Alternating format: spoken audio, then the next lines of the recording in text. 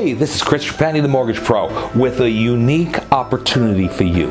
I know you are bombarded with tons of offers for advertising. As a business owner, you get things in the mail. You get Facebook and Instagram and all these different types of advertising opportunities. But there's one problem that all of those things do not address. They are temporary marketing. What do I mean by temporary marketing? Hey, if you buy pay-per-click on Facebook, they click, not interested, bye, it's gone.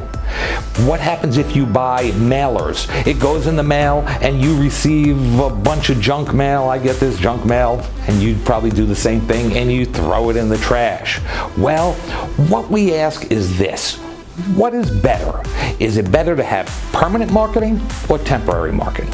Well, see, temporary marketing is thrown away. Do you realize that 94% of business cards are thrown away in less than a week? But permanent marketing obviously is going to give you a distinct advantage. Would you like to generate more business? That's a silly question. If you're a business owner, you want to generate more business. Now, what is the difference between you and the big superstars in your industry? You do transaction by transaction, but the superstars in industry, they're marketers. How much would you pay for each prospect that you marketed to? See, what I'm talking about here is permanent marketing. I have a tool, I have a trick, and I'm ready to share it with you to help you make more money. What we've done is written a book that teaches a first-time home buyer everything he needs to know to buy a house. And you may be saying to yourself, well, how does that apply to me? Well, do you realize that first-time home buyers, they need certain services throughout the transaction so that they can buy the home? And in the next 3 years, they spend much more money than an existing homeowner. So number one, you want to be in the right target with the right prospects for the right product. That's one. But two, permanent marketing, a book.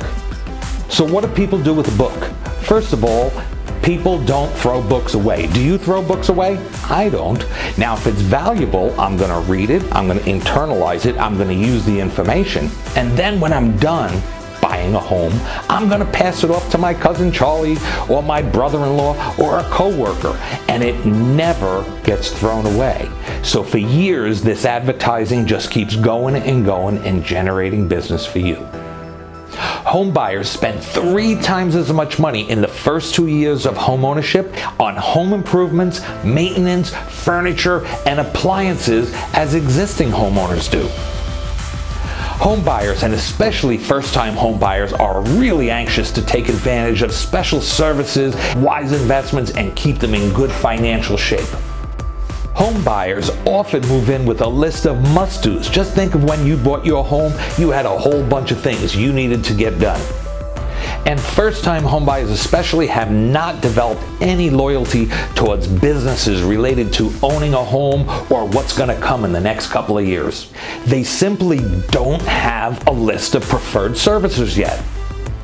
Hey, you move into a new area, don't you need an alarm system?